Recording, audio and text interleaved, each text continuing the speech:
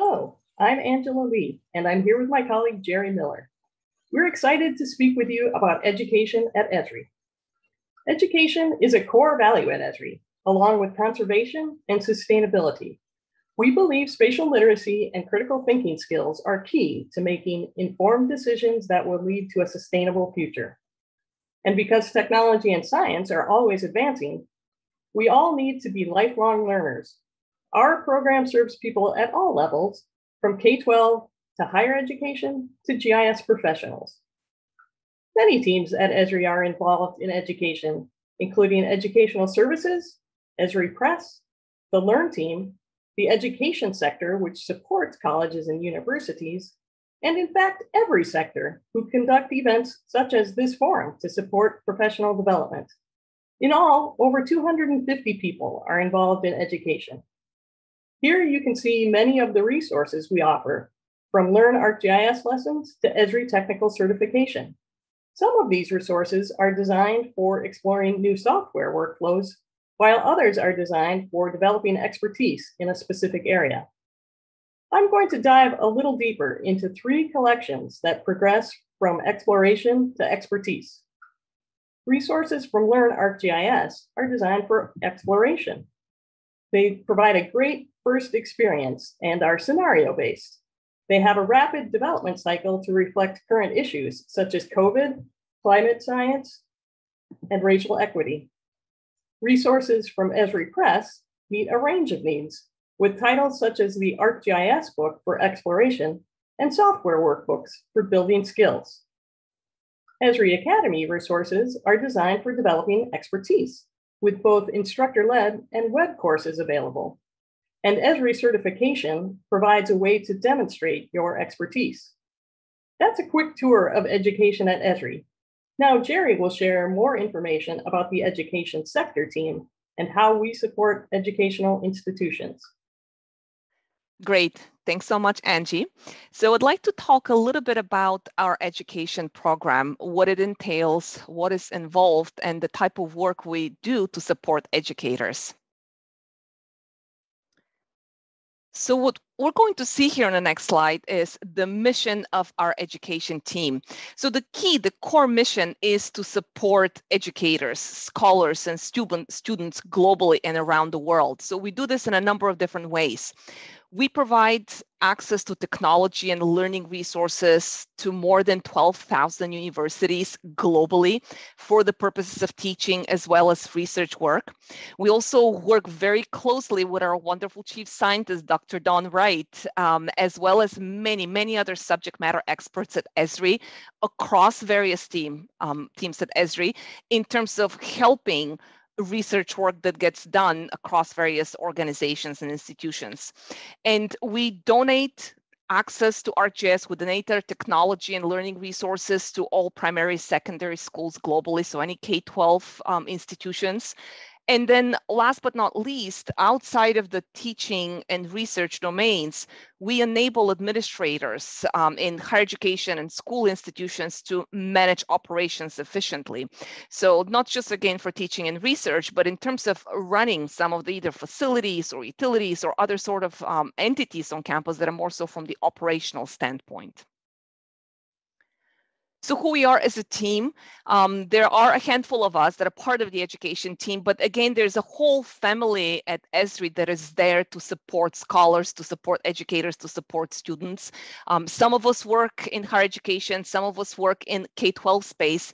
And again, we work with many of these teams across Esri. Angie already mentioned the Learn team, the Esri Press team, the educational services team that produce all of this educational content. And there's lots of other teams or product teams in particular, development teams that we work with very closely in terms of connecting educators and research with the technology. And as it's being developed, there's a lot of information, communication, feedback going back and forth. And that is very precious for us. And also just to mention that we are a global company. We have offices throughout the whole world. And we work very closely with our distributors in those offices to support the education communities in their respective countries. So what are the key support items that we provide? Software being one of them. So of course, we provide access to the technology. We have institution agreements, we have school bundles and such that they are available across the entire educational institution. Angie discussed all of the wonderful resources that we have available, again, with Learn resources, with Esri Press books, with some of the educational Esri team web courses and other courses that we have available. And we also provide a lot of support to the academic and research communities.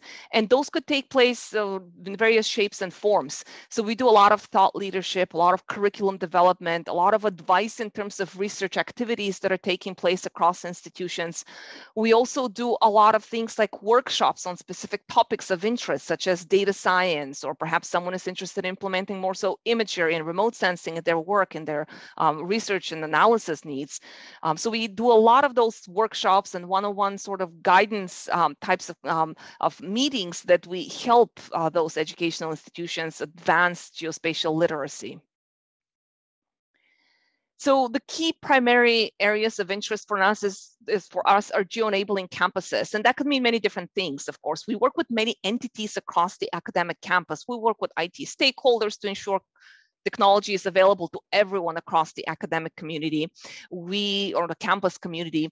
We work a lot with instructional technologies. We work a lot with specific departments that are focusing on specific items. Again, whether it's engineering department, whether it's data science and analytics sort of department. So GS can be leveraged across many different disciplines. So we support a number of those key disciplines that are some of them I just mentioned, but we really support the entire academic community. We work very closely with academic librarians as well, that also work very closely to support educational needs across the campus.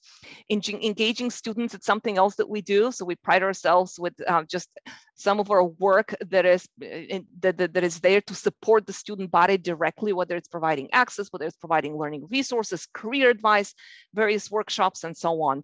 And then again, I mentioned enabling of our distributors. That is, we're a global company, so we work with all of those global offices that we have to ensure that academic sectors and academic markets across the world are being supported.